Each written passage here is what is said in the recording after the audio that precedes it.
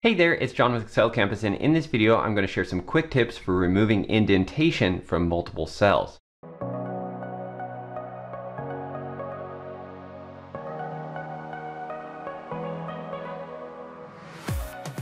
So in this example here, we have this formatted income statement, and in the left column here, you can see we have some indentation at multiple levels here. We have some indentation here, down here as well. And if we select all these cells and try and go up here to the Home tab and click the Decrease Indent button, and I'm doing that, I'm clicking it right now, nothing happens over here. So we can't decrease the indentation if we have indentation on multiple levels. You can increase it, so I can increase it here, but as soon as I try and go back, this is as far as I can go. So you might think that you have to go into each of these and select each of these sections here and then decrease the indentation and so on. But you actually don't have to do that. And I'm going to share a few ways to make this easier. So the first thing I'm going to do is just select all of the cells here where I want to remove the indentation.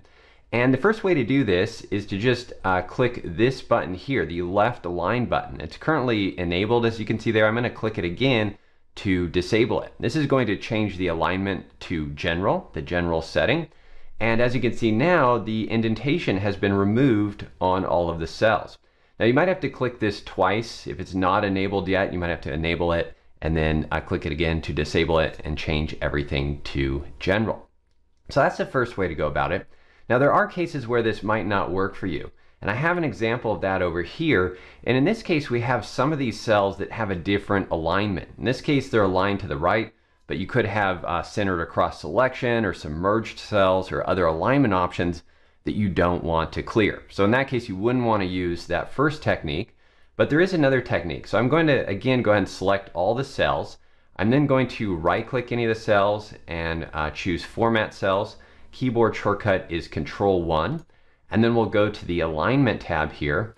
And here you can see we have this indent box. And it's currently blank, and we just want to set this to 0. You can just even click one of these up or down arrows, and that will set the indentation level to 0 for all of these selected cells. Now we're not going to change the alignment. The alignment that we changed in that first technique would be this here, and we're just going to leave that as is. Again, in the first technique we changed that all to general, but we don't want to do that here, so we'll just leave that blank.